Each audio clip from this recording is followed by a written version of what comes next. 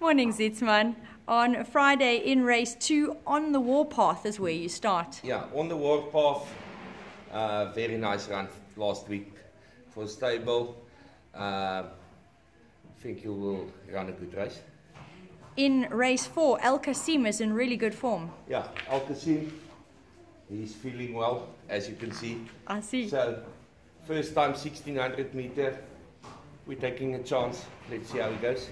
In race 5, Gallic Girl. Gallic Girl is a grass horse, but there's no grass races for her. So, taking a chance, trying something different with her. Let's see on the poly. In race 6, all of Capernaum, Flying Pekin, Charlie McCreevy and Canna.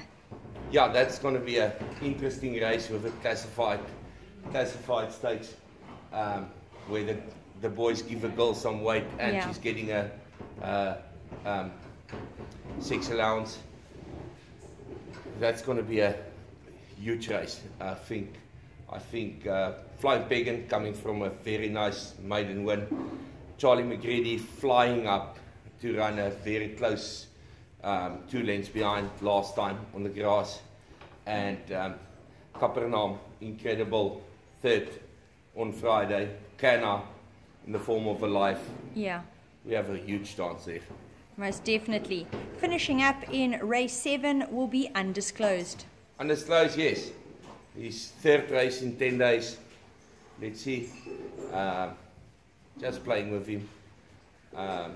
We'll make the final decision about him on Friday morning.